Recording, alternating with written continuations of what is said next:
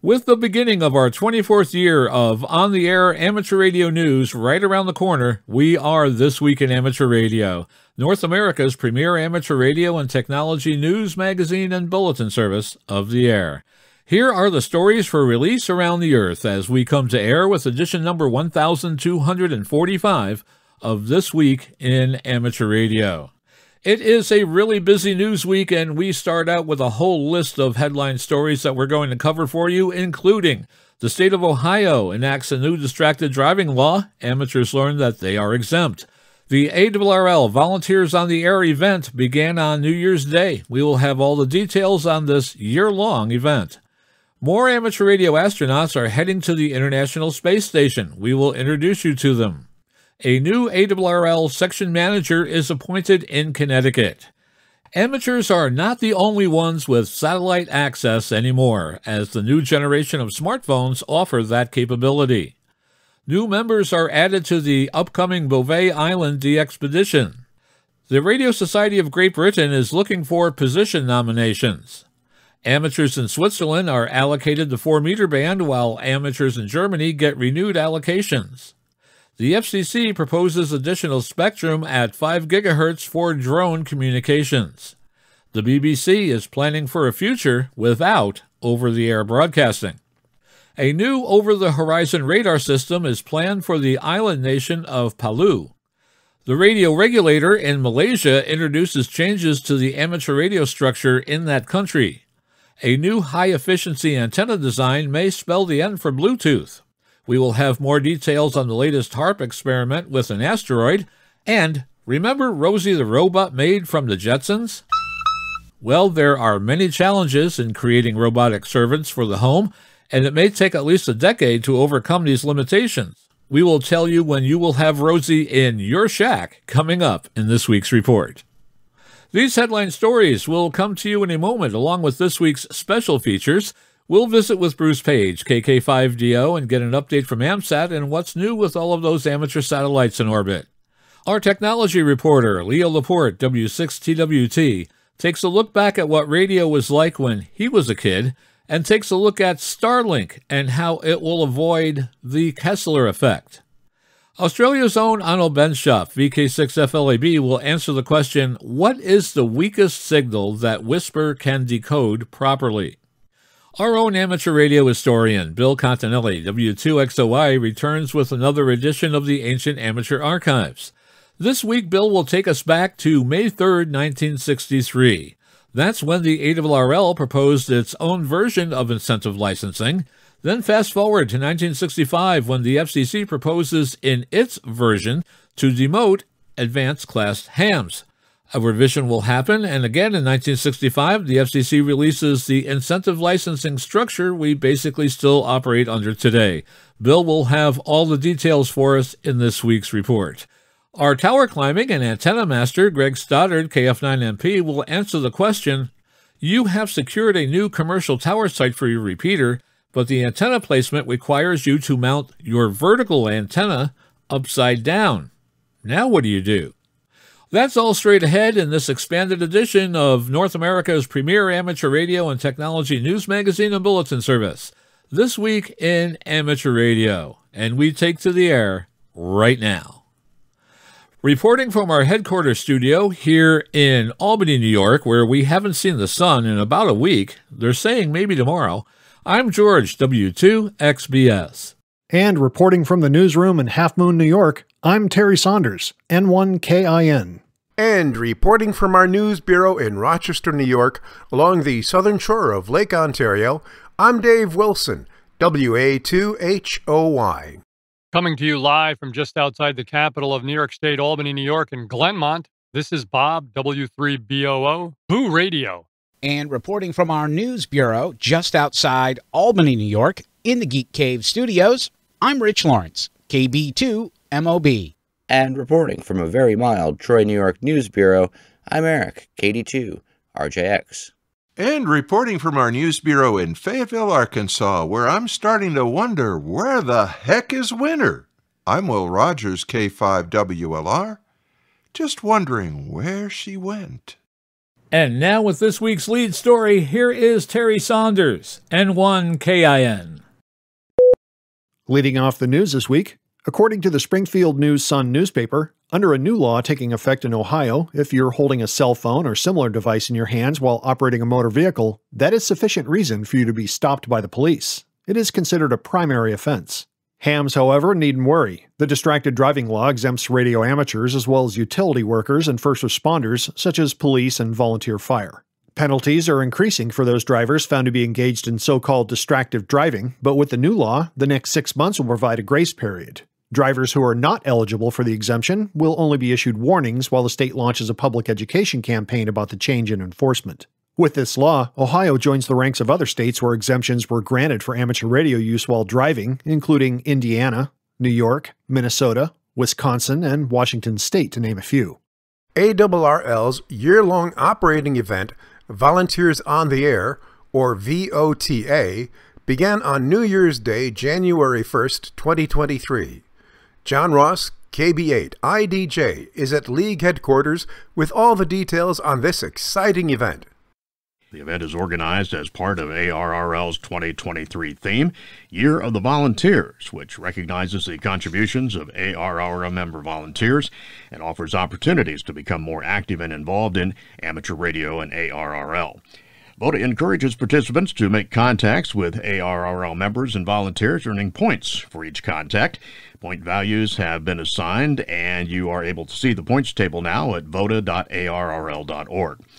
All scoring is automatically calculated through ARRL's Logbook of the World. If you're already a Logbook of the World user, continue to upload your QSOs there to participate.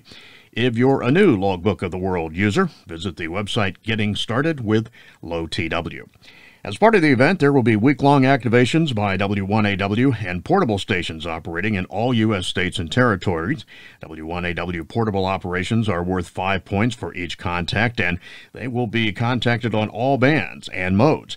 There will also be an opportunity to earn the W1AW Worked All States Award, and there will be 2 week-long W1AW operations from each of the 50 states.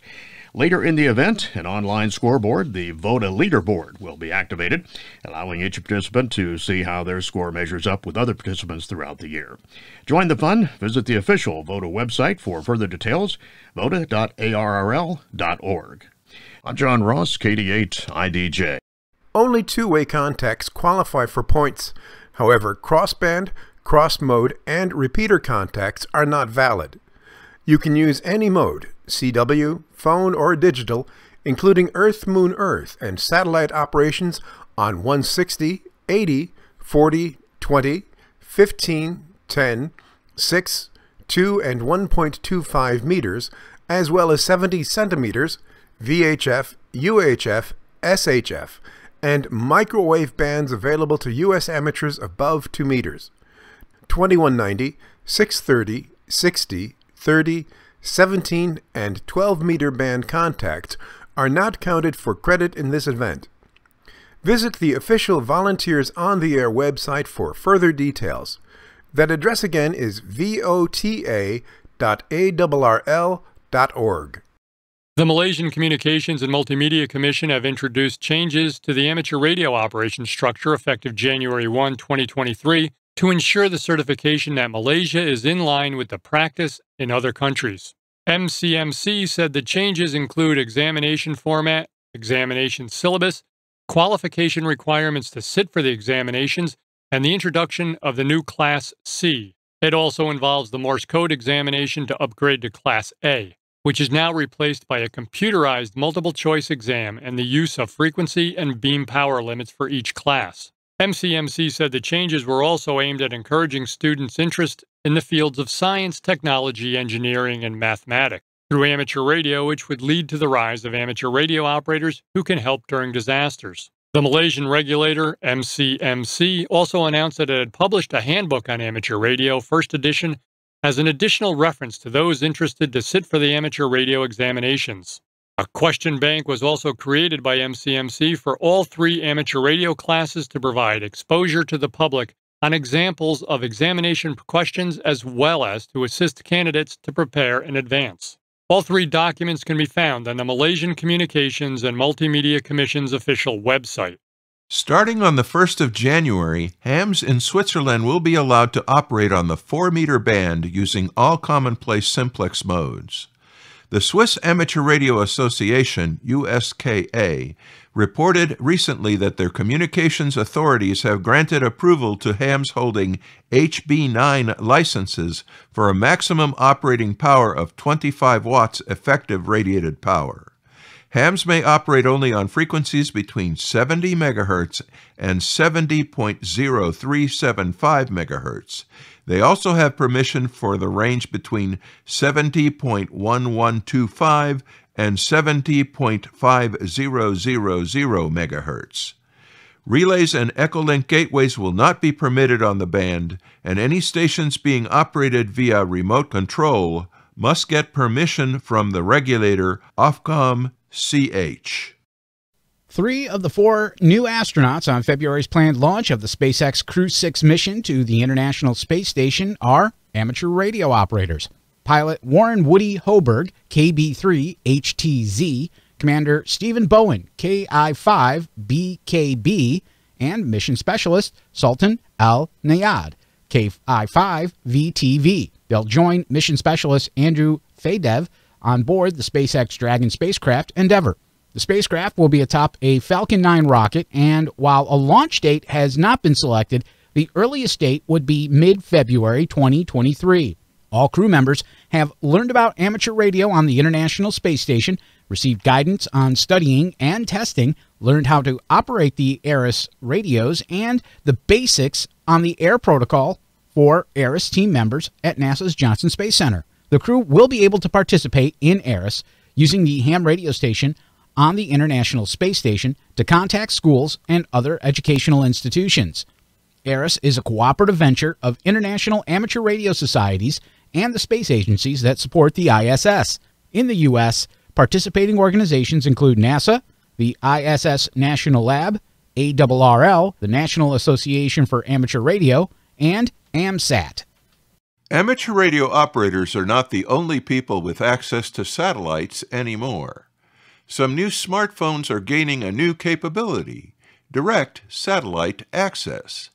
Text messaging that uses satellite communications will be possible for some consumers using Huawei and Apple devices, according to a recent report in the Institute of Electrical and Electronics Engineers publication, Spectrum. While Apple and Huawei expect to use older satellites that are already in orbit by putting new chips in their flagship handsets, new low Earth orbit satellite networks are also being built. Those are in the works from startup companies Link Global and AST Space Mobile, which hope to provide service to 5G phones in areas without terrestrial coverage.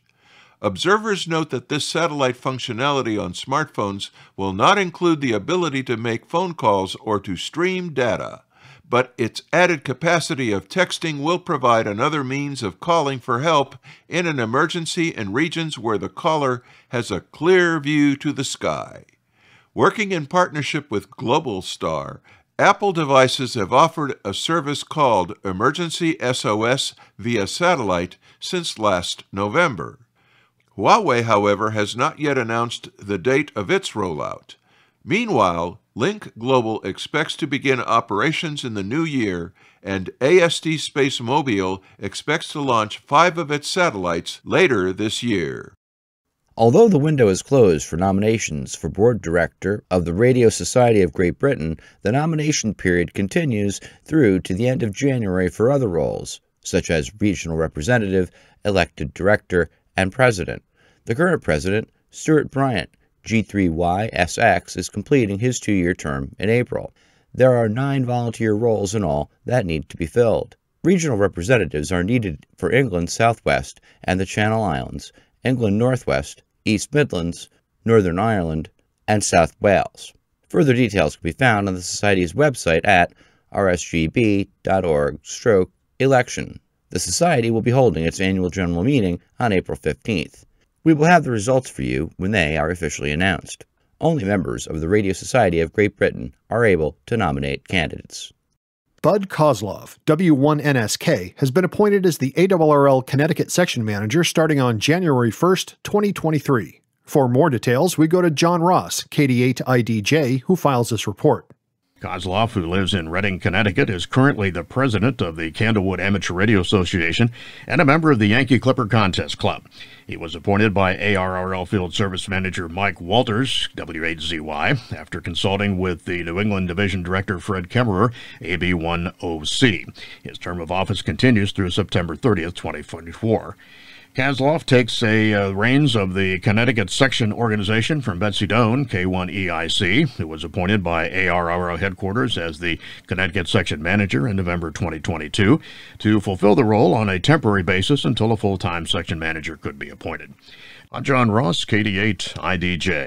Betsy Doan of Shelton was previously the Connecticut Section Manager for 25 years from 1991 to 2016. Chuck Motes, K1DFS of Plainville, served as Connecticut Section Manager for the last 6 years. He decided not to run for a new term of office when his third term concluded on September 30th, 2022. According to AM International, the torch has been passed at Amplitude Modulation International. John McGrath, N9AMI, has become Executive Director, succeeding Dale Gagnon, KW1I. In 1993, Dale was one of the group's founders who announced AM International's formation during the Dayton Hamvention. The founders created a group that would both celebrate and advocate for amplitude modulation, the original voice on the amateur bands. According to the AMI website, members are encouraged to participate in all kinds of activity within the group's 10 regions and to be active in annual operating events and contests. AMI also monitors all FCC and ARRL activity that would have an impact on operators using AM. Writing on the recently updated website, Dale tells members that there are some new changes in the works. An online forum has been added to the website to give amateurs a greater voice in the issues they care about. He writes that the forum is open to anyone interested in AM operation and not limited to AMI membership only. He will also be introducing a new program called AMI on 10 and intends to bring back the Thanksgiving Jamboree. Dale is encouraging visitors to the website. You can visit AM International at aminternational.club. The long-awaited Bouvet Island de-expedition team has added new operators to its ranks. 2 Norwegian radio operators who are now part of the de-expedition intend to operate from the island under their own calls for a limited time. Germund 3Y/LB5GI and Irwan 3Y/LB1Q are scheduled toward the end of the 3Y0J team's expected 22-day activation late this month. The news was reported on January 1st on the website dxworld.net, which gave confirmation from Ken, LA7GIA, co-leader of the Bouvet team. Ken said that this would be the first time any Norwegian with an LB call sign operated from Bouvet. The game plan is apparently to have 3Y0J pilot stations inform eager DX hunters when the pair get on the air. The Service Academies radio group, known as SARGE, was recently formed for alumni and amateur radio operators who are interested in the 5 U.S. military academies. John Ross, KD8IDJ, is at League headquarters and files this special report. William Curry, W5CQ, founder and net control operator for the Sarge Net, said 2 months ago there was a new interest in forming a group in net. He noticed that only one military academy, West Point, W2KGY, still was operating a club station. At one time, every military academy had an operating club station. The club stations at the U.S. Military Academy, U.S. Naval Academy, U.S. Air Force Academy, the U.S. Coast Guard Academy, and the U.S. Maritime Academy have all been off the air now for some time, said Curry. But now we have 50 new members who are all interested in promoting amateur radio at all of the academies. The Sarge Net meets every Thursday at 2200 UTC on 7.280 MHz and every Saturday at 1600 UTC on 14.338 MHz. All amateur radio operators, whether they are veterans or just have an interest in the military or history of the academies, are invited. I'm John Ross, KD8IDJ. Curry has been licensed since 1950 and holds an amateur extra class license. He is also an ARRL Life member. For additional information about the Service Academies Radio Group Net, contact Curry at w5cq@arrl.net. In Germany, the Federal Network Agency BNetzA has extended temporary allocations for amateur operation in part of the 160 meter, the 6 and 4 meter, and the 13 and 6 centimeter bands. These permissions would have expired at the end of this year, but are now granted anew until the 31st of December 2023.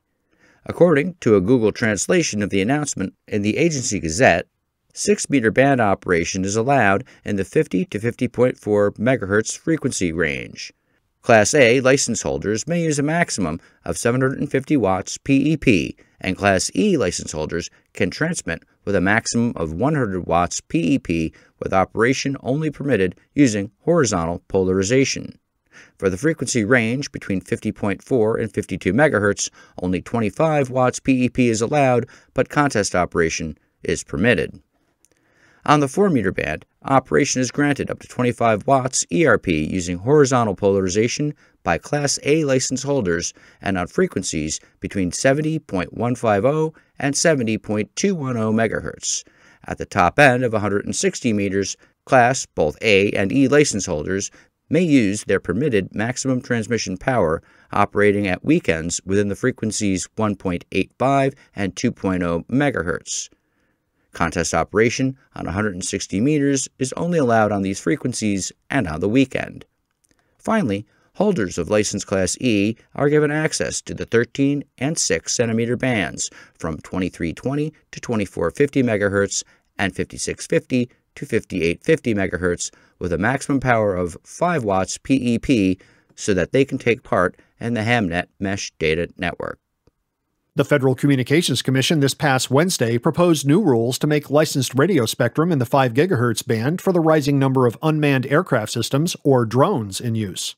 Currently, drones typically operate under unlicensed and low-power wireless communication rules or experimental licenses. The FCC also said it's seeking comment on whether current rules for various spectrum bands are sufficient to ensure coexistence of drones and terrestrial mobile operations. The FCC is also proposing a process for drone operators to obtain a license in the aeronautical VHF band to communicate with air traffic control and other aircraft. The FCC must ensure that our spectrum rules meet the current and future spectrum needs of evolving technologies such as unmanned aircraft systems, which can be critical to disaster recovery, first responder rescue efforts, and wildfire management, FCC Chair Jessica Rosenworcel said. Because drones are usually operated remotely, they depend critically on wireless communications between a ground-based control station and the drone to control the flight, the FCC said. The FCC said as drone flights increasingly involve operations with a higher risk profile, such as flights that use large aircraft, carry heavy cargo or human passengers, or travel into the controlled airspace used by commercial passenger aircraft, operators have a growing need for the greater reliability that interference-protected licensed spectrum provides. Rules adopted by the Federal Aviation Administration for small drones to fly over people and at night took effect in April 2021. Abstract submission is now open for the 6th annual HamSCI workshop to be held March 17th and 18th, 2023 in person at the University of Scranton and virtually on Zoom. The workshop is very student and citizen scientist friendly, and all amateur radio operators are invited to attend. The abstract submission form and more details are available at hamsci.org/HamSCI2023. Abstracts are due February 1st, 2023. The theme of the 2023 HamSCI workshop is Forging Amateur Professional Bonds. The primary objective is to bring together the amateur radio community and professional scientists. While HamSCI's main focus is atmospheric and radio science, presentations are welcome from all related parts of the coupled geospatial system, including the sun, solar wind, magnetosphere, neutral atmosphere, and more. For more information, contact Dr. Nathaniel Frizzell, W2NAF at nathaniel.frizzell@scranton.edu. What happens if the British Broadcasting Corporation stops broadcasting? According to BBC Director General Tim Davie, that question isn't rhetorical, and instead points toward the future of one of the world's most storied broadcasters. For the BBC, Internet-only distribution is an opportunity to connect more deeply with our audiences and to provide them with better services and choice than over-the-air broadcast allows. It provides significant editorial opportunities. A switch off of broadcast will and should happen over time, and we should be active in planning for it, Tim Davie said. Davies' speech before the Royal Television Society came 100 years and 23 days after the BBC's first broadcast, but it focused on the challenges and opportunities the broadcaster faces today. In Davies' vision, the United Kingdom and the BBC must begin work today to prepare for an Internet-only future. This will involve ensuring every British household is connected via fixed-line broadband and full national 4G, 5G wireless coverage. Goodbye, Bluetooth, the most common short-range wireless data exchange technology, as it's now set to face the threat of extinction unleashed by a scientist from Bankura, India, with his newer micro-device that's set to serve the digital gadgets soon. The scientist has been offered the patent for a revolutionary wireless antenna that can help data transfer 100 times faster than Bluetooth. Called the Super Compact Ultra-Wideband Antenna, the micro-device was developed by Professor Srikanta Pal, who in October was awarded the patent right by Center's Patent Office, for which Professor Pal had applied in July 2013. Professor Pal said, "This is the world's smallest antenna. Its size 14 millimeters by 11 millimeters, with about a 10-to-1 bandwidth. It has almost a constant impedance bandwidth, gain, and omnidirectional radiation pattern." The Republic of Palau is an island country and microstate in the Western Pacific. The nation has approximately 340 islands and connects the western chain of the Caroline Islands with parts of the Federated States of Micronesia. Construction of a new shortwave radar for the United States Air Force is currently underway on Palau. This was announced by the U.S. Ministry of Defense at the end of December 2022. Over-the-horizon radars already top the list of reported intruders on our high-frequency amateur radio bands. So it looks like by the end of 2026, no more QRM. This long-range radar, called Tactical Mobile Over-the-Horizon Radar, will play a special role in monitoring Chinese activities in the Pacific and the South China Sea. According to the publication The War Zone, the Palau Over-the-Horizon Radar will consist of a remote-controlled transmitting site and a separate receiving site consisting of 128 dual monopole antenna elements. If you know a young amateur radio operator who's been especially generous in giving time to assist an older person, a military veteran, or the community at large, you might know a candidate for the Radio Club of America's Young Ham Lends a Hand Award. Candidates may also be youth involved in recruiting others to get their licenses. Carol Perry, WB2MGP, is accepting nominations until April 1st for the award, which will be presented along with a $100 stipend at the Youth Forum during the 2023 Dayton Hamvention. Email your nominee's name, call sign, age, address, and phone number along with the reasons for your nomination to Carol Perry at WB2MGP@gmail.com. With the league's Straight Key Night and annual January 1st event already in the books, the Straight Key Century Club is keeping the fun going for CW operators around the world to the end of the month. On January 2nd, operators who are club members began calling CQ with various call signs starting with K3Y from all 10 United States call areas, as K3Y-0 through K3Y-9. Outside of the continental United States, club members are calling as K3Y-KH6, KL7, and KP4. Across 6 continents, operators will be on the air with stations for the special event. You will hear them calling CQSKM using their own call signs. These are stations in Africa, Asia, Europe, North America, Oceania, and South America. This annual event celebrates the founding of the Straight Key Century Club in 2006 and pays tribute to the earliest telegraphy keys, the straight key, the bug, and the sideswiper, also known as the cootie. And now with the latest technology news and commentary from Petaluma, California. This Week in Amateur Radio is proud to present Leo Laporte. Leo Laporte, the tech guy. Any way that the internet and the computing and digital technology are changing our lives, that's what we talk about right here. And boy, they are, aren't they? I used to listen to, when I was a kid, from a lot of my life, my early life, and that's probably why I got into radio, I used to lie in bed late at night and listen to the radio. Did you do that? I used to listen to baseball games. I remember in 1969, I was lying in bed, and we lived in Rhode Island, and I was hearing about all the kids. I was 13. I was hearing all about all the kids going up to Woodstock, how the roads were jammed. And I was thinking, I wish I were going to Woodstock. Then you'd have to do it at night because you couldn't quite get it, but I used to tune in WOR in New York and listen to Gene Shepard late at night. The great radio legend. Then later, when I was in college, I would actually get up, and this is for a college kid unusual. I would get up at 6 in the morning. Didn't have class, but I wanted to listen to Imus in the morning on WNBC. Reverend Billy Saul Hargis and all of the characters he used to do in that. But I think that's, you know what, now that I think about it, that's probably why I got into this business.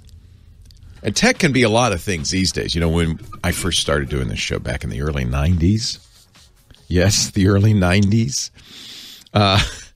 it was pretty much PCs. If you were really cray-cray and liberal, you might talk about Macs, which I did because I loved the Mac from the day it came out in 1984. You didn't really, there was no internet to speak of. Nobody was using it except in universities. So in the early 90s, that's it. A lot of stuff like, I got an interrupt request conflict, IRQ conflict, I can't print with the parallel port, that kind of stuff. Now it's everything because tech's in everything from your car to your microwave to your home theater. Your phone, of course, you carry a supercomputer in your pocket. Something, you know, in the early 90s, we would have just gone, oh. I remember in 94, I think, Micron came out with, oh, this was so exciting, a new Pentium-based Windows machine that was operating at 90 megahertz. And I remember playing with it thinking, this is so fast. I feel slippery. Whoa, I can't keep up. Single core, 90 megahertz, that was state-of-the-art. Today, Intel announced their latest i9 processor. It has, oh no, I can't remember if it's 4 or 8 cores. I think it's 8 cores. And they're running not at 90 megahertz, but at 5,000 megahertz. 5 gigahertz times 8 cores. Yeah, it's 8 cores. Compared to 90 megahertz at 1 core. That's and the computer in your pocket is running at multiples of gigahertz, usually around 2 gigahertz, which is again 2,000 megahertz. Compare that to 90. Memory's faster and much more plentiful. Back then we were happy if you had, a couple of megabytes of RAM. I remember going to a computer store, guy saying, all you'd ever need is 8 megabytes of RAM. You got 2 for your operating system, 2 for the program, megabytes, not gigabytes, megabytes. 2 for the program, and 2 for your RAM disk. Remember RAM disks? And I can't remember what the other 2 was. This guy was speaking very authoritatively at the time. He probably wasn't too wrong. I just read a story in Computer World. Computer World now has been around for a long time, since 1967. It's still around, which is kind of neat. That's, I think, got to be the longest running computer magazine of all. 50 years, right? 50 plus. In 1967, when Computer World started publishing a megabyte, and again, I'm emphasizing the M here, not gigabyte, not terabyte, megabyte, smaller than a floppy, megabyte hard drive would cost $1 million. $1 million a megabyte. Today, a megabyte on a hard drive, about 2 cents. Actually, that's actually pretty high.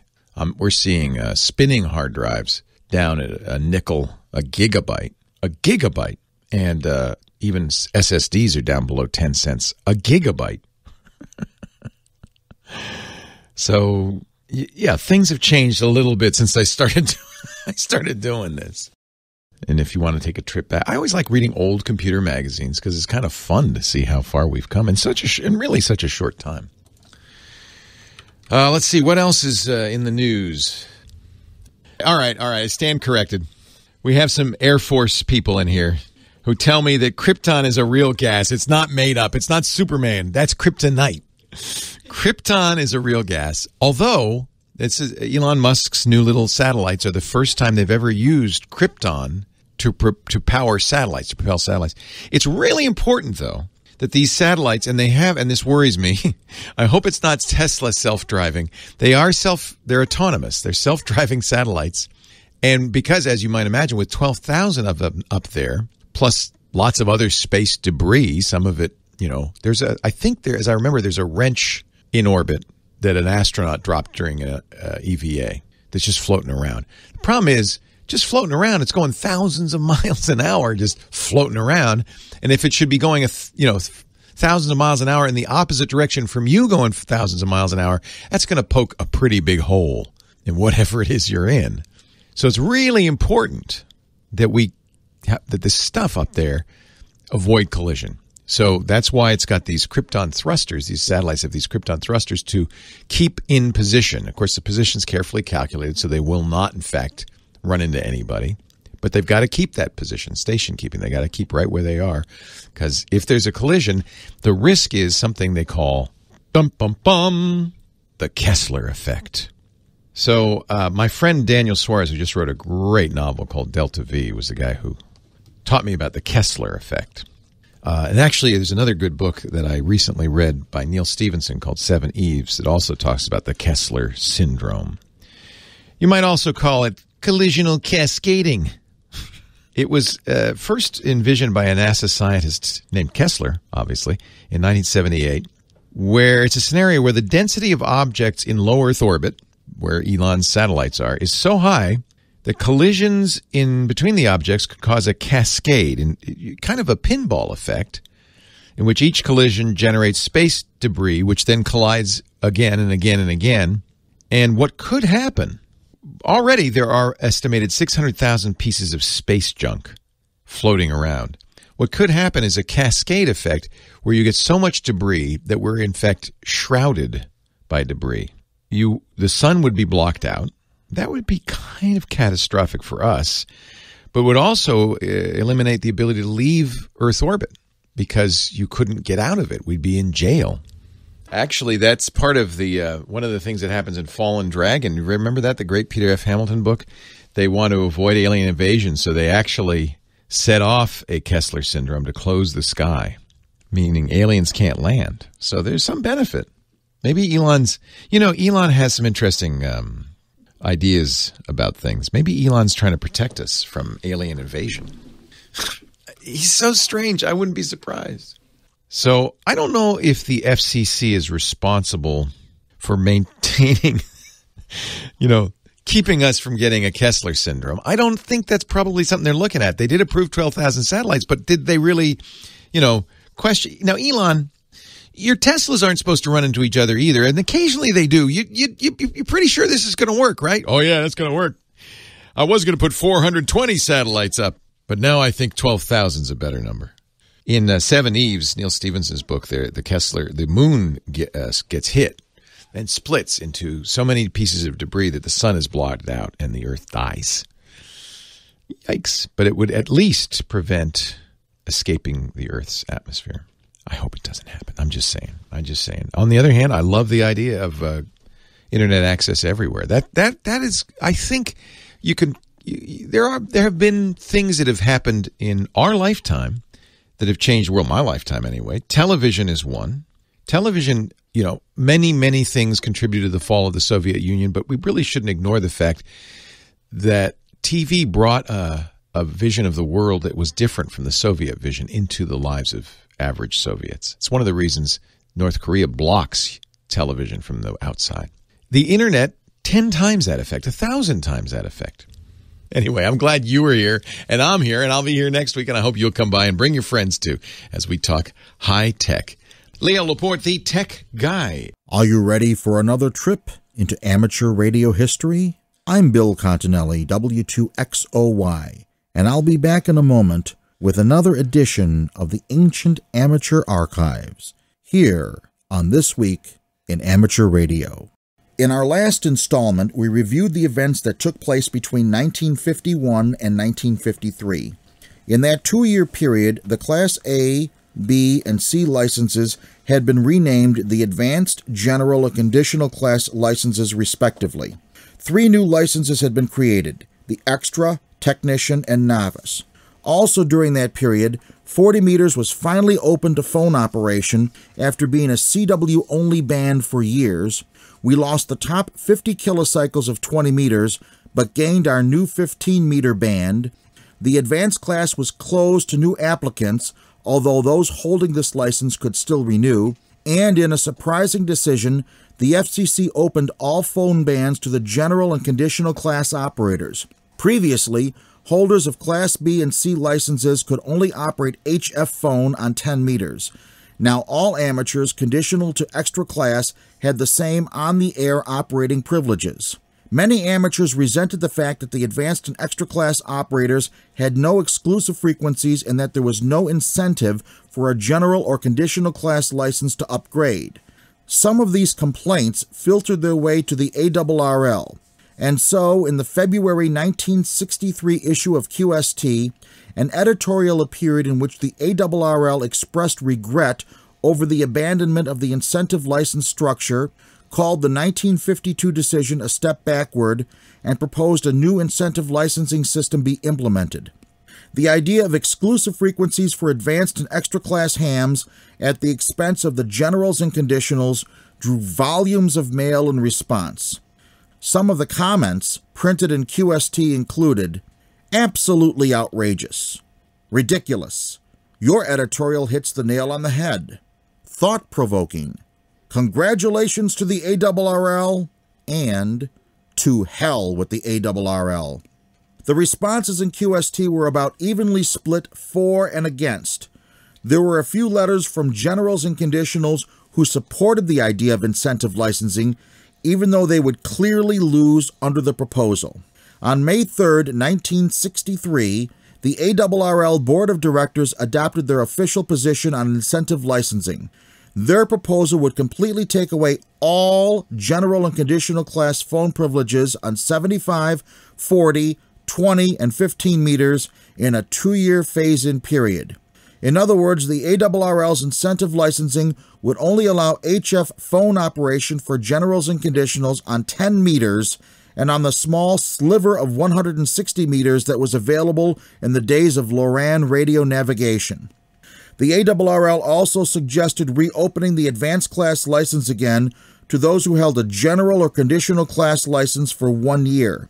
Strangely, the ARRL did not suggest that extras be given exclusive frequencies, nor did they propose exclusive CW frequencies for the extras. Rather, they just wanted exclusive access to the 75 through 15 meter phone segments for the advanced and extra class licenses. Again, the mail poured in, pro and con. Many hams felt betrayed, for, at this time, the ARRL was running a building fund drive to raise $250,000 to construct the headquarters that now stands at 225 Main Street in Newington, Connecticut. In effect, they believed the ARRL was saying, "Thanks for your donation, now say goodbye to your HF phone privileges." They were not happy. On April 1, 1965, the FCC, in response to the ARRL proposal and proposals submitted by others, released their own version of incentive licensing. For generals and conditionals, the FCC proposal was not as bad as the league's. The FCC would take away about 50% of their phone frequencies on 75 through 15 meters, but they would still have access to half of each phone band. For the advanced class license, formerly Class A, it was a disaster. The FCC, instead of reopening the advanced class, proposed creating a new amateur first class. This license would have a code speed of 16 words per minute. Worse, the FCC would bump the present advanced class operators down to general upon renewal. Now it was the advanced class licensees who were outraged. Prior to 1952, they had held the top license. Now, in effect, they would be demoted 2 grades and lose 50% of the 75 through 15 meter phone bands. The FCC also proposed exclusive 50 kilocycle CW subbands for extra class licensees on 80 through 15 meters, small exclusive phone segments for extras, and incentive restrictions on 6 and 2 meters. For the next 2 years, 1965 through 1967, the battle raged on.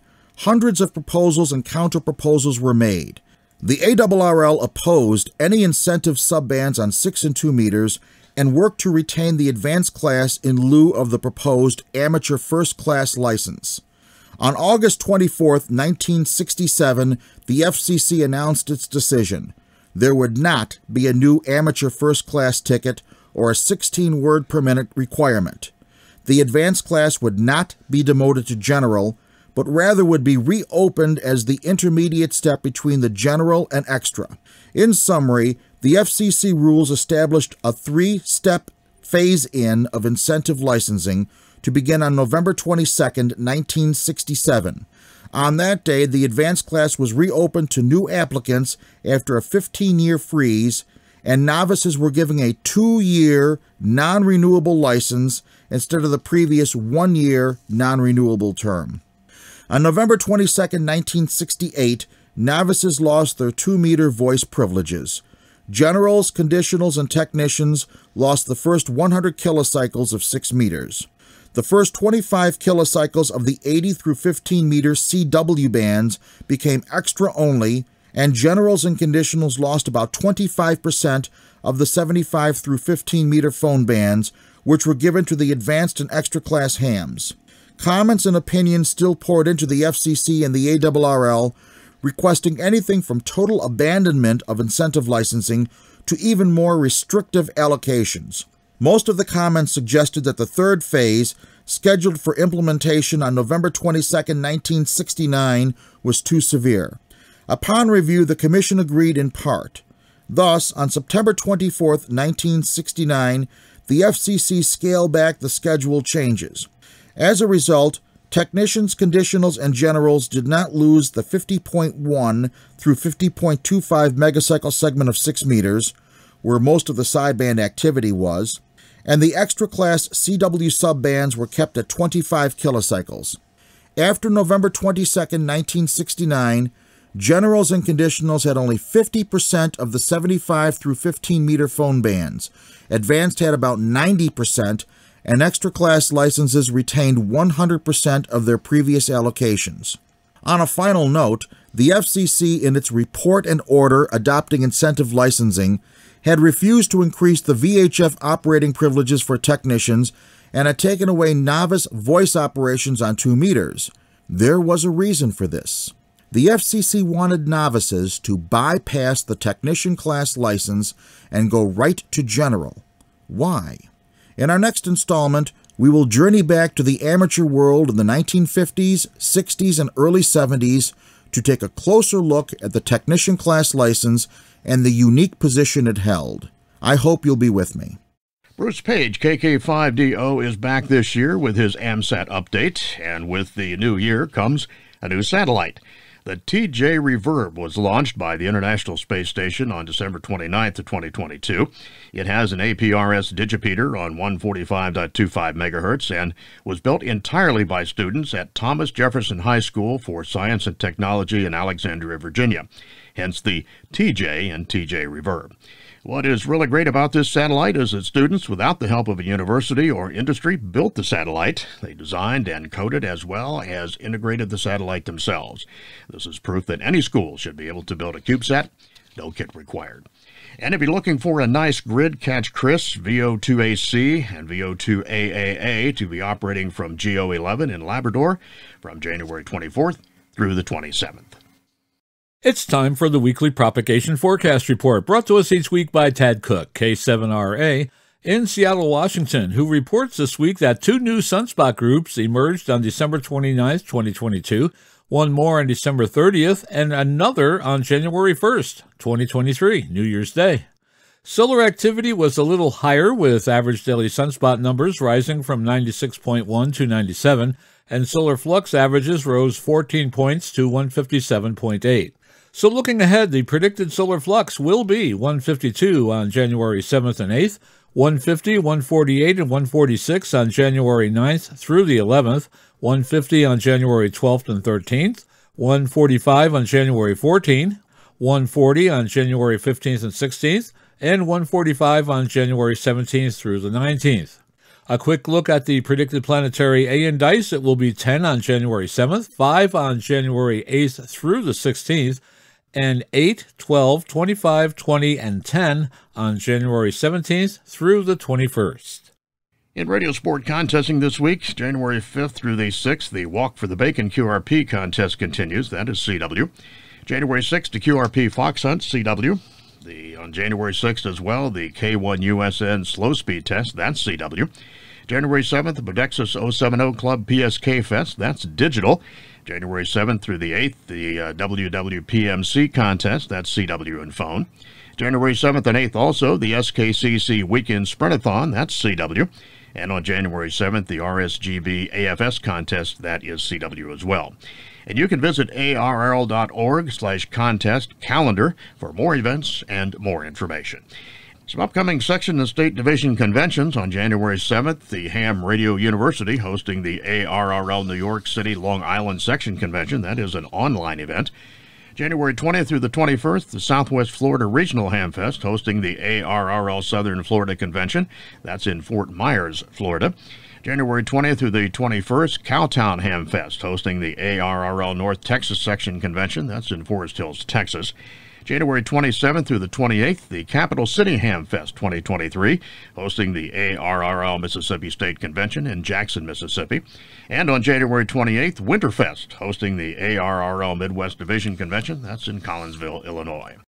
The Australia Day contest is back on again this year, given the huge participation last year, with some new distance rules being implemented and the inclusion of FT8 and FT4. The aim of the contest is to encourage amateurs in VK to contact other amateurs around the world. Some VK operators will be using the AX prefix to celebrate Australia Day. Some will be using the special VJ and VL prefixes, which are sought after around the world. Others may just use the traditional and well-known VK prefix. Scoring is distance-based and calculated using 4-character grid squares. It will be held on Australia Day, January 26th, from 2200 UTC on January 25th to 10 o'clock UTC, January 26th. For full rules and sections to enter, see the Wireless Institute of Australia website. Foundations of Amateur Radio. In 2016, Daniel, Echo Alpha 4 Golf Papa Zulu, documented how to discover the weakest signal that could be decoded using several weak signal modes, including Whisper, or Weak Signal Propagation Reporter. This is an interesting question because, as you might recall, I've been experimenting with very weak signals coming from my shack. To date, my 20 milliwatts has been heard over 13,000 kilometers away. When you tune to a weak station, you'll often hear both the station or desired signal as well as interference or background noise. The stronger the signal, the less noise you perceive. The weaker the signal, the more noise. You can express the relationship between the power of these two, the signal and the noise, as a ratio. If the power levels are the same, the so-called signal-to-noise ratio, or SNR, is 1:1. A higher ratio, like 2:1, indicates that the power of the signal is higher than the noise, and a lower ratio, like 1:2, indicates that the signal is lower than the noise. If you express this ratio in decibels, you'll end up with positive numbers where the signal is stronger than the noise, and negative numbers where the signal is weaker than the noise, and 0 when they're the same. If I tell you that the signal report for my Whisper decode from Denmark was -28 dB, it means that the noise was much stronger than the signal. For today, I'm going to leave alone just how Whisper can report a negative signal-to-noise ratio and still successfully decode the signal, even though the signal appears to be buried in the noise. That said, in this experiment, we are trying to learn something else. Using the technique detailed by Daniel, we test using different, known signal-to-noise ratios to discover at what point the Whisper decoding process breaks down. This might help me understand if I can reduce my beacon output power even further and still anticipate a good chance of being decoded successfully. To conduct his experiment, Daniel used the then current version of WSJTX, version 1.7.0, release candidate 1, and I'm using the current version today, 2.6.0, release candidate 5, to repeat those tests. You might ask why I'm not taking Daniel's word for it and just using his findings. The process to decode a whisper signal is all software and can be improved with better methodologies and algorithms. It's not unreasonable to think that in the years since Daniel's experiments, things have changed, hopefully improved. So, how does this work? If you generate and attempt to decode 100 different files, you can use the number of times that you count your call sign in the decode list as a percentage of success. If all of your files decode properly, the decode percentage is 100%. If only half of them are decoded successfully, it's 50%, and so on. Similarly, if a different call sign, locator, or signal power is decoded, you can count those as a percentage of false decodes. This is important because noise coming from the ionosphere can corrupt any signal. I should point out that because we know in advance what the decoded signal should be, since we created the message, we can actually count the ones that don't match what we sent. In the real world, it's very hard, if not impossible, to do this, unless each transmitter also starts recording their efforts, so data cleaning can be done after the fact. A false decode happens when the software decodes a message and the result is not what was sent. Due to the way that Whisper works, this is not a case of a single character error, and as a result the whole message is corrupt, wrong call sign, wrong grid square, and wrong power level. Just how prevalent this issue is has, to my knowledge, so far not been discussed. Over the past year I've been working with the entire Whisper dataset, nearly 5 billion reports, and mapping the data to explore just what's going on behind the scenes. Based on the raw data, every single grid square on the planet has been activated. Of course, this is not really the case, since there's plenty of parts on Earth where we haven't yet turned on a Whisper beacon. Back to our experiment. Two tools are used, Whisper Sim to generate an audio file and Whisper D to decode it. Both come with WSJTX, and when you build the application from source, you get them as part of the process. The generator takes several parameters, one of which is the desired signal-to-noise ratio. If you ask it for a signal-to-noise ratio of -20 dB, Whisper Sim will generate the appropriate noise and the desired signal, combine them, and build an audio file. You can then use Whisper D to decode that file. If you repeat this many times, you can end up with some data. How many times? Well, I probably went a little overboard. I generated a set for each SNR reading between 0 and -50 dB in 0.01 dB increments, and then generated 100 for each of those. At the point where the process broke down, I doubled the resolution further to get a better idea of what was going on. About 750,000 tests. It took a while. What did I learn from this? First of all, false decodes happen at every signal level. I saw the first false decode at a signal-to-noise ratio of -0.07 dB. This is significant because it means that even at excellent signal levels, there is a percentage of incorrect reports, which explains why I'm seeing that result in real-world data. When you start playing with really big numbers, even if the error rate is low, with enough data it starts to matter. In my tests I saw an error rate of 0.03%. This means that there's at least 1.5 million false decodes in the current Whisper dataset, likely more because Whisper Sim cannot emulate the real world of ionospheric and local noise. On the flip side, I also saw an overall success rate of nearly 94%. At -29 dB, things start to change. Until then, the decode is 100% successful. Then it starts to decline to 0 at about -34 dB. Comparing Daniel's results directly, he saw 34% success at -30 dB. I'm seeing 95% at that same noise level. At -31 dB, Daniel saw 6%. I'm seeing 75%.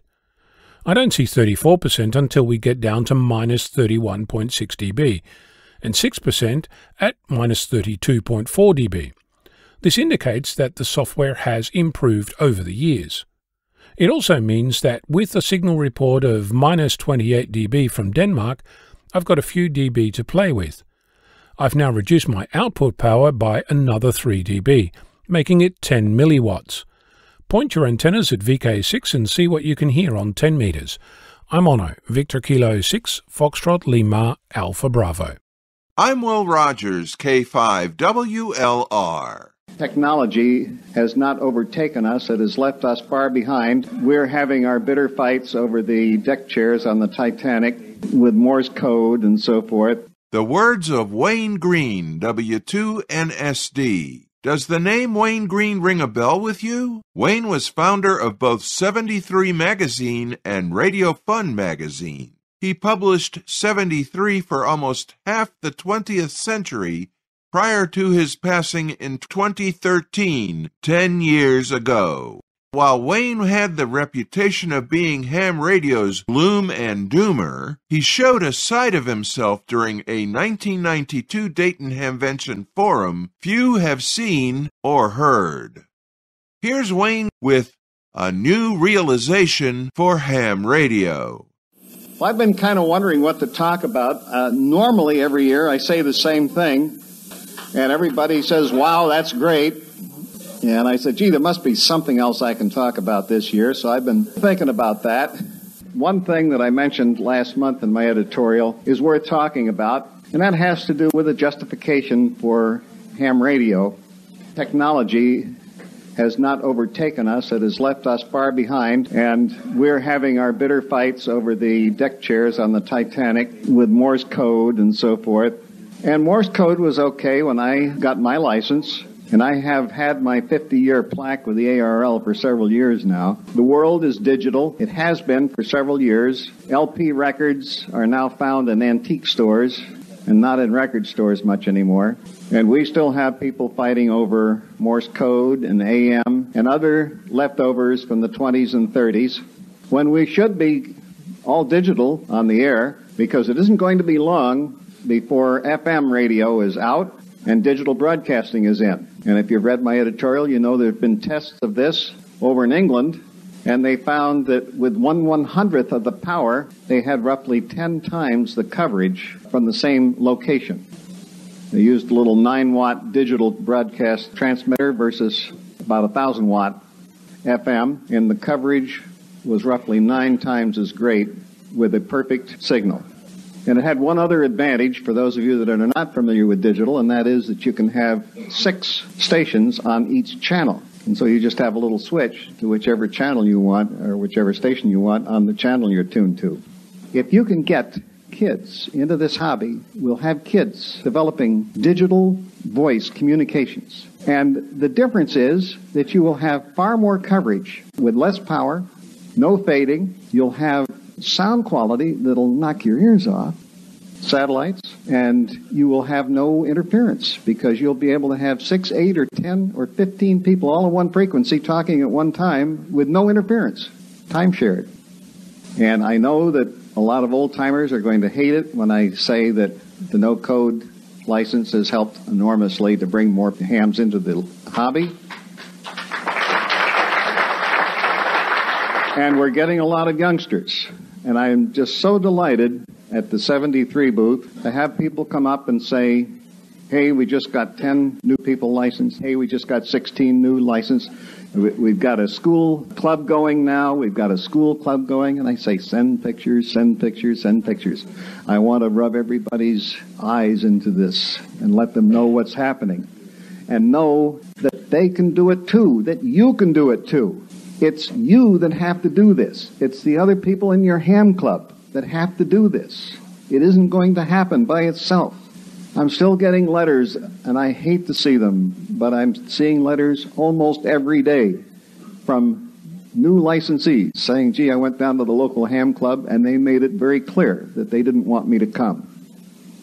And so what I've recommended, and I've had a couple of people come by and say, we took you to heart on this. I recommended if you have trouble with the local ham club, start your own. And they're doing this, and it's working. You can make a difference, every one of you. I'm trying hard to make a difference, not just in amateur radio, but in New Hampshire, And I've made enough of a fuss up there so they know I'm there. And when they formed an Economic Development Commission last year, the governor appointed me to the commission, and I've been raising hell and putting a brick under it. But I haven't been doing anything that every one of you couldn't have done and couldn't do now. You have to speak out. You have to make yourself known.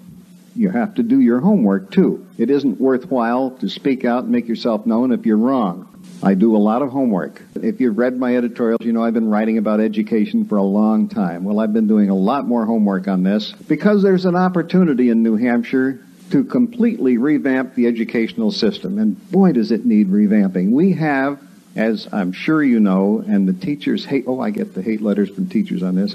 We have one of the worst educational systems in the developed world. But you can change this. You can get on your local school board.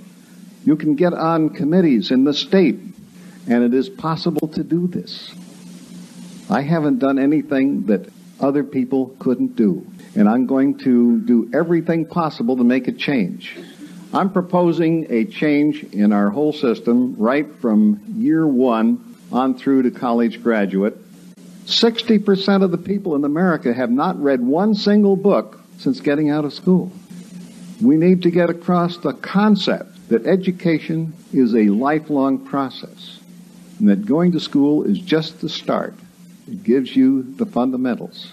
But it is difficult for many people to learn more and to teach themselves more. I had a heck of a job when solid state came along. All of a sudden, I had to start over from scratch. And I remember an editorial in QST. Anybody here read QST? 1, 2, okay, 3, 4, right? In 1968, saying that the reason QST did not run solid state articles is because hams were tube people, and that solid state would never be as good as tubes, and hams would always be tubes people. And this was the technical editor of QST in 1968. We have a hobby that is so much fun that it should be illegal. We have an enormous amount of fun to offer. The kids would go crazy if they knew what we had here. But we've been very fortunate. We've kept this a secret. 29 years ago, we closed down virtually every radio club in schools in America, and we have a few hundred today. We used to have over 5,000 school radio clubs. And the ARRL people get mad at me when I point out that incentive licensing proposed in 1963 not only killed the whole amateur radio industry, but it wiped out virtually every radio club in schools in the country. And I went back to my high school, which had W2ANU since about 1920, and there is no radio club. And here's a school of 10,000 students. And in school after school, I found this. I got King Hussein to put radio clubs in virtually every school in Jordan. And the kids had a ball. I went over 3 years later, and met over 400 licensed amateurs in that tiny country. And they were excited. And Sherry and I were over there a few years ago, and they held a special meeting of the Royal Jordanian Amateur Radio Society, at which Prince Rod, who is the president of the society, said that I had had more of an effect on the country of Jordan than anyone other than King Hussein, just by putting amateur radio in there. Well, you can do this if you travel. Talk to the heads of these countries and point out the only way your country is going to be viable in the future is if you're able to cope with the information age, with communications, and with electronics. And the kids will learn this and love it if they have an opportunity. And your kids and your grandchildren will too. But only if you do something. And that concludes our short time listening to the ham radio communicator, Wayne Green, W2NSD, founder of 73 Magazine and Radio Fun. He published 73 through the 1960s into 2000. Wayne Green became a silent key in 2013, 10 years ago. QSO Today Virtual Ham Expo Administrator Eric Guth, 4Z1UG, has announced that the next QSO Today Virtual Ham Expo will take place on March 24th through the 26th, 2023, asking the question, new ham radio license, now what? With almost 800,000 licensed hams in the USA, the majority are not on the air. Why is that? And what happened from the time they passed their test to now? How many new hams think their only option is a Baofeng radio on the local repeater? How many unanswered calls do they make before giving up? How many new hams think that they have to keep upgrading their license to a higher level before they can get on the air? Organizers are looking for speakers who can address this topic in particular, whether the new license is at entry level, such as a technician class here in the United States, or perhaps at a higher level with more privileges. Guth is asking amateurs with expertise in certain areas of amateur radio to consider newcomers in particular and to offer presentations at the expo this spring. For more details, visit the Virtual Ham Expo on the web at www.qsotodayhamexpo.com. Srikanta Paul, the scientist who was recently granted a patent for the world's smallest antenna, has been given an honorary life membership in the West Bengal Radio Club. Born in West Bengal, he is a research professor at Birla Institute of Technology in Kolkata. He was presented with the honor on Wednesday, December 28th by the club's secretary, Ambarish Nagbiswaz, VU2JFA, who said in a text message that the professor has taken a keen interest in amateur radio antennas. After learning more details about the kind of work the club is involved in, he said that, as an honorary life member, he would study some useful types of antennas that hams could use for emergency response in disasters. In 2009, the professor was credited with having helped solve satellite signal interference problems at the Robert C. Byrd Green Bank Telescope at the National Radio Astronomy Observatory in West Virginia. Later, he assisted astronomers in solving interference issues at the Jodrell Bank Radio Telescope site in the United Kingdom. And now, with his segment on tower climbing and antenna safety, here is Arizona's own Greg Stoddard, KF9MP. Mounting repeater antennas upside down. When you're a repeater owner and you have the opportunity to move your system to a new tower, sometimes the mounting site you are offered is an upside down mount.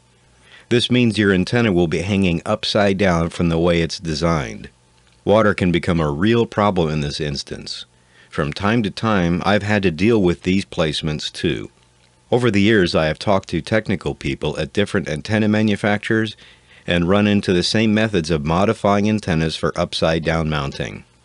Generally, a fiberglass shroud encased antenna needs to be modified with the addition of two small holes you drill yourself.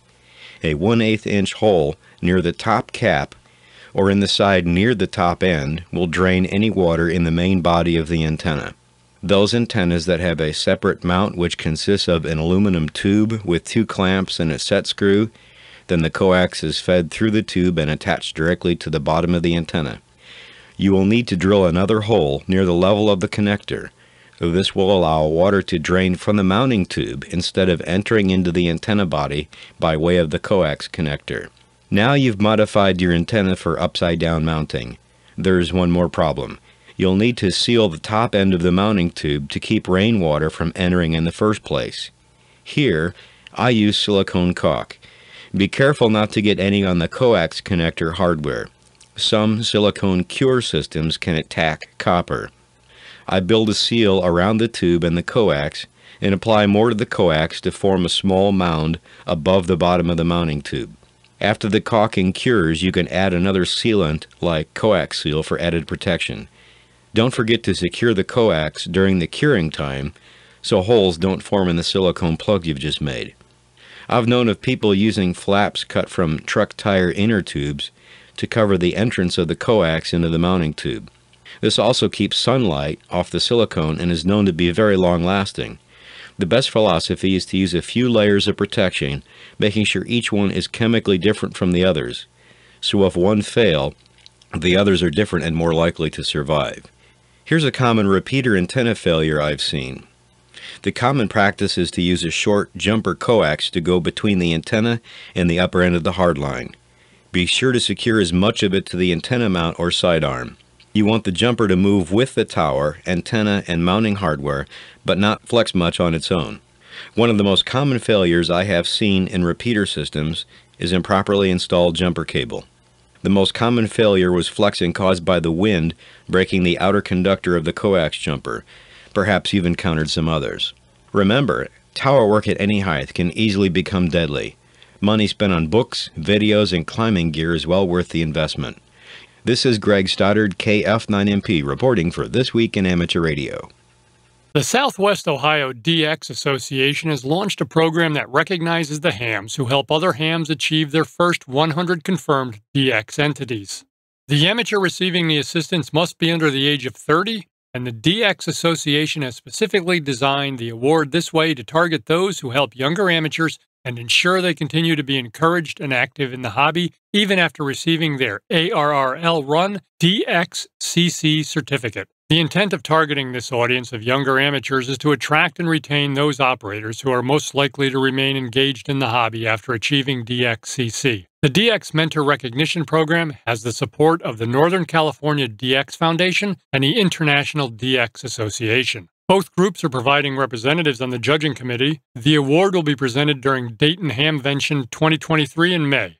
A 500-foot asteroid passing just twice the distance from Earth to the Moon was recently the target of radio signals emitted by a powerful transmitter deep within the heart of Alaska as part of an effort to enhance our ability to detect potentially deadly space objects. The experiment, which bounced long-wave radio signals off the surface of the passing object to reveal information about its interior and composition, was conducted last week at Alaska's High-Frequency Active Auroral Research Program, or HAARP Research Facility, near Gakana.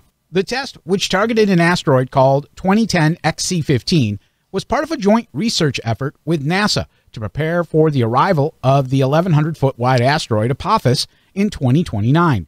Discovered in 2004 and originally believed to pose a potential threat to Earth with the decades ahead, it is now believed that the object's close approach will not pose any direct threat to Earth.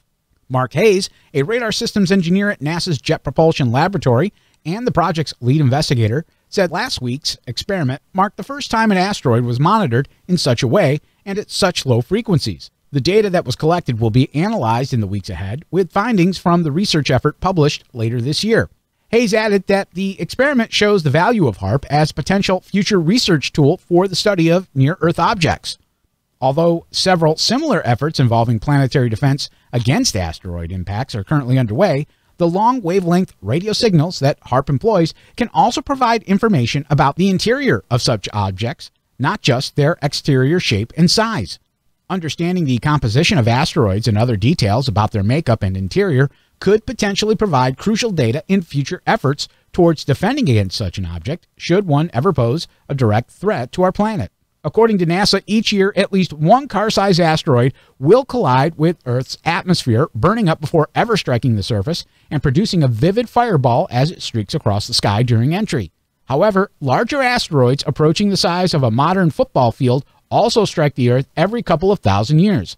Fortunately, objects large enough to cause widespread cataclysmic damage to our planet only cross paths with us every few million years.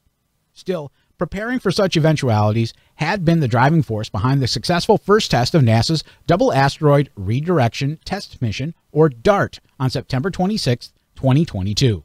Following Tuesday's experiment, more than 300 reception reports from amateur radio operators and citizen scientists tracking the effort were logged, according to HAARP program manager Jessica Matthews, who said in a press release that data had been provided from the amateur radio and radio astronomy communities from 6 continents who confirmed the HAARP transmissions. A joint program of the University of Alaska Fairbanks and military partners that include the U.S. Air Force, Navy, and Defense Advanced Research Projects Agency, HAARP was originally conceived as a program to study the thin layer of Earth's atmosphere between 50 and 600 miles from Earth, known as its ionosphere, for its potential use in surveillance and radio communications. The HAARP facility is currently operated by the University of Alaska at Fairbanks. Alfred A. Laun III, K3ZO of Temple Hills, Maryland, passed away on January 3, 2023. He was a member of the ARRL, Maxim Society, and life member and a member of the Potomac Valley Radio Club. Laun was also a director for the ASME Foundation, an organization that supports awards and grants that recognize and advance the achievements made by radio amateurs. Fred's service to YASME and other amateur organizations spanning decades was unsurpassed, as were his contributions to amateur radio, for which he cared deeply, said YASME Foundation President Ward Silver and Zero AX in a press release. Well known and respected around the globe, we know Fred's many friends worldwide will honor his memory both on and off the air. If you are into CW, here's a quick story for you. AMSAT Straight Key Night eventually became AMSAT's CW Activity Day, an event devoted to amateurs who enjoy Morse code operating via linear satellites. The event was held this year on January 1st, but even while it was still in the planning stages, it underwent yet another name change. This year, it became the W2RS Memorial AMSAT CW Activity Day. The new name honors satellite pioneer Ray Soifer, W2RS, who became a silent key in March of 2022 at the age of 79. The CW Activity Day had been his project, and he organized the New Year's Day event for AMSAT with great enthusiasm. He encouraged hams to make good use of their straight keys and bugs and report their progress on AMSAT's bulletin board mailing list. As always, this activity is held at the same time the ARRL holds its own Straight Key Night every New Year's. And finally this week, according to the Debrief newsletter, robotics has advanced enough to allow for self-driving cars and even surgical robots. The era of household robot servants has not yet arrived. Companies like Amazon, Tesla, and Boston Dynamics are ramping up their efforts to create the humanoid robots of tomorrow. There are many challenges to overcome in developing such technologies. Now, one expert in the field of robotics from Ohio State University says that such technological hurdles indicate we are still a good way from seeing household robots in every home. Today, many different types of robots are being implemented in different areas of society, mainly in factories or warehouses. But according to Dr. Ayung Harid, an associate professor at Ohio State University, household robots are a breed apart from what we see in these industries. This is an autonomous device that could be deployed in a home to do some simple daily tasks, he explained in an interview with the Debrief. For example, a robot can cook a meal or do laundry or clean. A more useful one could assist elderly people in a nursing home. One of the biggest challenges that these types of robots face is interacting with a wide variety of objects. Unlike factory robots, which may only interact with boxes or other objects, household robots have to interact with a wider range of objects in an unstructured manner. From wood floors to toys to dogs, these robots have to be prepared for any situation. Especially in homes with growing children running around or pets, these robots need special sensors to detect what's happening around them. In a factory setting or warehouse distribution, you have a nice structured environment. There is a finite number of places for the robot to go, Harid says. But in a household, everything is constructed differently. So how robots can handle these kind of uncertainties in this environment is a big challenge. Harid and other researchers are looking into the possibility of using artificial intelligence to help at-home robots, but the process is rather tricky. With AI, we often focus on the digital world instead of objects, Harid said. While AI may be able to help a robot better analyze a household environment using sensors and data prediction models, it ultimately won't help in making this unstructured setting more predictable. Due to these challenges, Harid predicts that household robot servants won't be here for at least a decade. However, many companies are hoping to reduce this timeline. Dyson is working to have a cleaning robot available, Harid said. But how long will it be to get other robots into a household? I assume we'll have a pretty long way to go, he said. This Week in Amateur Radio is heard around the world on amateur radio repeater systems, streaming on the internet, or on great low-power FM broadcast stations like WGXC-FM, part of the Wavefarm, on 90.7 MHz in Akron, New York, serving Greene County and the southern regions of New York's Capital District. Many of the news and information items heard on this edition of This Week in Amateur Radio have been provided by the American Radio Relay League, the ARRL Audio News Service, and the ARRL Letter, the Southgate Amateur News Service, AMSAT, the Radio Amateurs of Canada, the FCC, the Radio Society of Great Britain, and Ofcom, the South African Radio League, the International Amateur Radio Union, the Wireless Institute of Australia, and the Australian Communications and Media Authority, the New Zealand Association of Radio Transmitters, the Amateur Radio Newsline, the Rain Hamcast, Eric Guth, 4Z1UG and QSO Today, QRZ.com, the Tech Guy, Leo Laporte, the International Telecommunications Union, and various news sources on the Internet. With special thanks to all our weekly news sources and to you, our listeners, that wraps up this edition of This Week in Amateur Radio. If you'd like to write to us, you can find everything you need, including archive editions of the news service, at our website at twiar.net. And now, for all of us at This Week in Amateur Radio headquarters and our news team around the world, this is Chris Perrine, KB2 FAF, wishing you a 70